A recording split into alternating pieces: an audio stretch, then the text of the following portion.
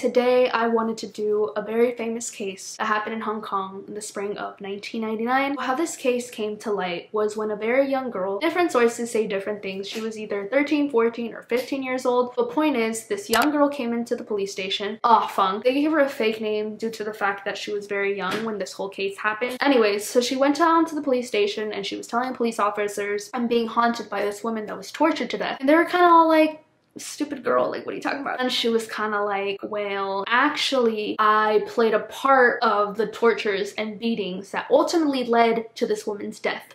This is the story of man-yee, or most notably known as the Hello Kitty murder. Man-yee was abandoned by her family at a very young age, causing her to go to a girls' home. It's really sad because different sources say different things, but she was either 15 or 16 years old when she got kicked out of the girls' home because nobody wanted to adopt her. So she became homeless and started to have a drug addiction. They said that she was addicted to heroin, but most websites that I go to just say drug addiction. To pay for her drug addiction, she became a prostitute. At age 21, she joined a brothel. At age 22, she actually had a baby with one of her clients who also had a drug addiction, and by age 23 she actually got a job as a hostess at a nightclub. There she met this man named Chan Man-lok. Chan Man-lok was a gang member and also a pimp. I'm pretty sure he was a part of a gang called the Triads. She became a sex worker for him, and one day she decided to steal his wallet. Different sources say different things. I saw one that said $4,000 and another one that said $500. So I'm not really sure if it's 4,000 in their currency translated to 500 US dollars, but let's just say she just stole money from him. She took his money and then shortly afterwards she was caught. So he was furious. He was like, well, you're gonna have to pay this money somehow. So give me back the money, which she did, plus interest. So how she was gonna pay it off was prostituting herself. Chan Man-lok, along with his gang member buddies, kidnapped her for a month. Their names were 27-year-old Leung Shing Cho and 21-year-old Leung Wai Lun, as well as Ah Feng, which at that time she was Chan Man-lok's girlfriend. If I butchered the names, I don't give a fuck because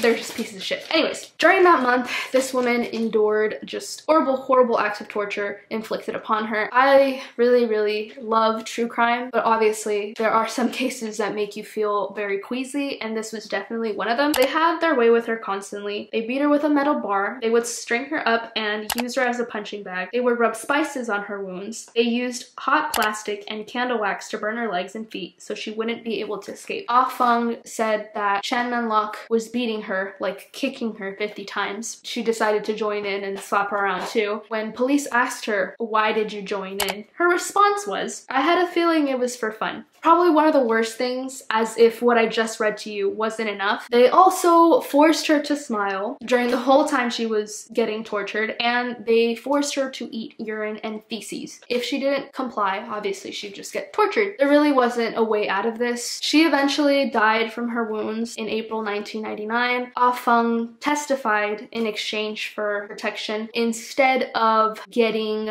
murder, you know, as you would expect, they got manslaughter, so they only got 20 years. When police went to the apartment that this 14-year-old girl, Ah Feng, took them to, they found the boiled skull because they decided to dismember her corpse, fry her corpse. The reason why they did that is because they didn't want it to smell like rotten fish. Then boiled her head. And after boiling her head, they sewed it up into a Hello Kitty mermaid doll. They also said, supposedly, I'm not really sure, supposedly they would cook their food using the same utensils that they used to fry her corpse. The only thing recovered at the scene was her skull, one tooth, and some organs in a plastic bag. December 7, 2000, the three men were convicted of manslaughter. Like I said, they will be eligible for parole in 2020. I haven't seen any new updates, but I'm pretty sure they're still in prison, and I hope they rot and go to hell. So that's all I have for this case. Thank you guys so much for watching. I really appreciate it. I'll see you guys in the next one. Bye!